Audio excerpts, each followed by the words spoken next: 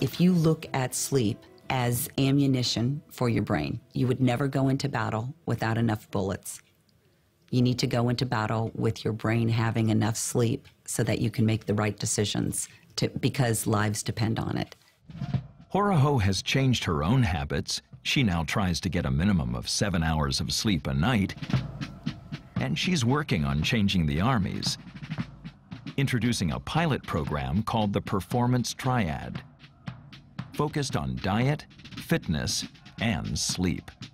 If you have 6 hours of sleep or less for 6 days in a row, your cognitive performance is the same as 0.08 intoxication.